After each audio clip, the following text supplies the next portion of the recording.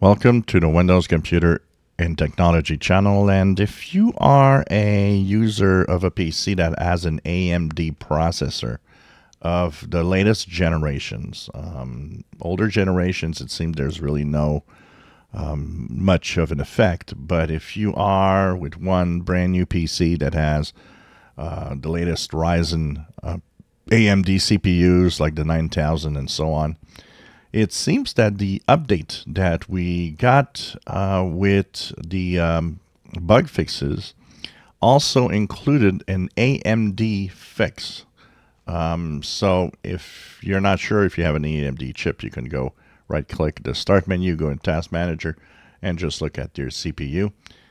Usually if it's called in the Performance tab, and if it's called Ryzen or AMD or whatever.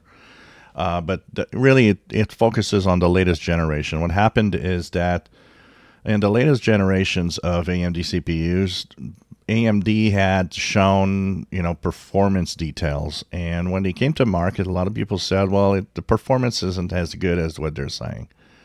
And so a lot of people were wondering exactly what was happening.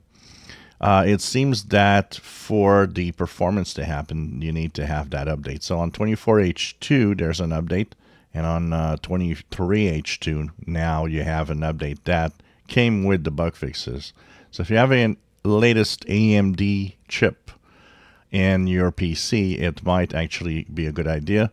A few benchmarks were done, and they're saying that the improvement is about 10%. Which is, good enough to notice on certain applications for sure. So that was part of the latest update for bug fixes for Windows 11 23H2 for AMD. If you enjoy my videos, please subscribe, give us thumbs up. Thank you for watching.